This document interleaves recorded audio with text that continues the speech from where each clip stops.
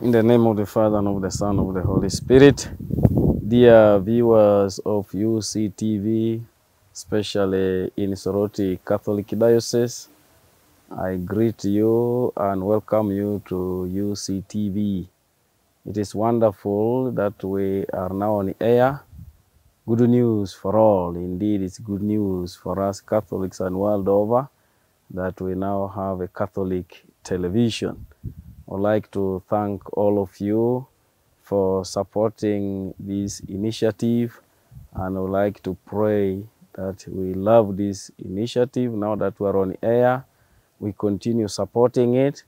I was told by the manager, Father Philip Odi, that we ranked number 3 in our collection in supporting UCTV.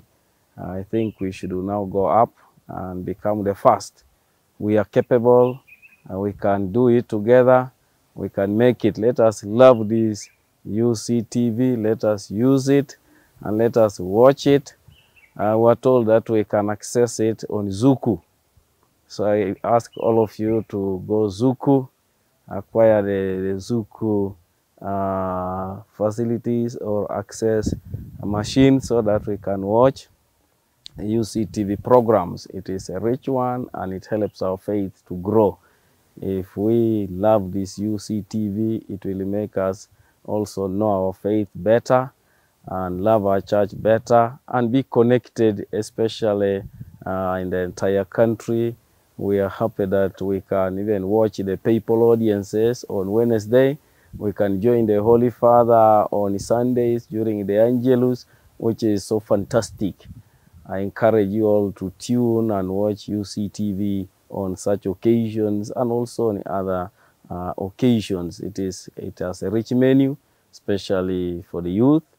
It is youth-oriented, and we like to call upon the youth indeed to prepare programs and always participate in the programs of UCTV. We would like to salute the management of UCTV, the bishop in charge of social communications, for spearheading this initiative and for bringing it to this level.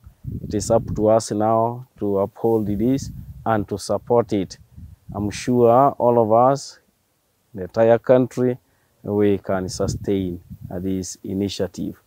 However small your contribution may be, put it together, it will add up, and it will help our UCTV to run.